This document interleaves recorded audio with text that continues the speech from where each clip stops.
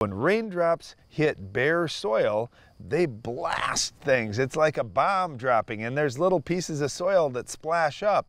Well, I'd like to protect my soil, and if I've got residue out on the ground, the raindrops are going to hit the residue, and it's just going to slowly filter down into the soil, leaving my soil in place, and that leads to less soil erosion from rain. Having residue in place can also protect the soil from wind erosion.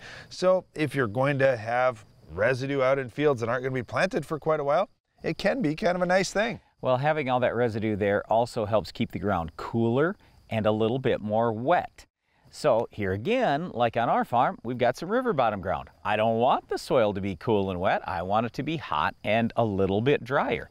So how we take care of that residue is we use a chopping corn head, for example, in our corn, to chop it up into little pieces. That will allow the bacteria to get into that residue faster and break it down more quickly. We can also do tillage. That will really speed things up to what we always term as farmers, make the ground black, getting rid of a lot of the residue, breaking it down into small pieces. It gets degraded. We release the nutrients. The soil's warmer and drier. So there are advantages and disadvantages to this tillage and making that ground warmer and drier. But that's one of the things we like to do on some of our acres.